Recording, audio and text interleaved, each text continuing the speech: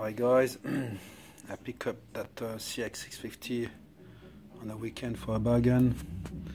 I'm not sure about a bargain, but anyway, poor girl, been sitting in the garage for a few years. The guys wanted to do a project, but just left it just rotten away. So there is few things we can see. I sprayed the bike with CRC everywhere to try to stop the rust. You can see the patch up everywhere. Spray is in pieces. I wanted to try to test the compression and the spark plug, but I couldn't get the engine to turn over. The starter motor would not start. I got it in the workshop at the moment to do some modification on it for the ground.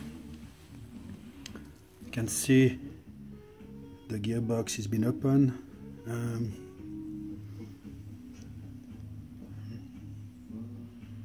I just want to get the bike started at least to check the sparks and see how much compression we got. That's my first goal. Need to see if I need to get some rings or something. Corrosions everywhere, but it doesn't scare me much as long as the bike can run. I mean, it's not the first one I do. A little beast here used to look the same, and that's what she looks like now, and she runs beautiful. So if I can get that engine going, and I will fix that bike. So yeah, I got the starter motor removed, and I'm going to redo the ground on it.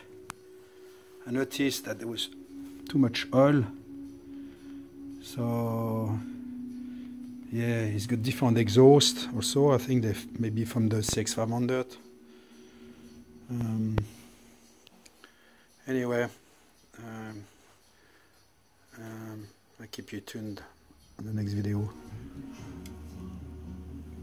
Pretty rough, really,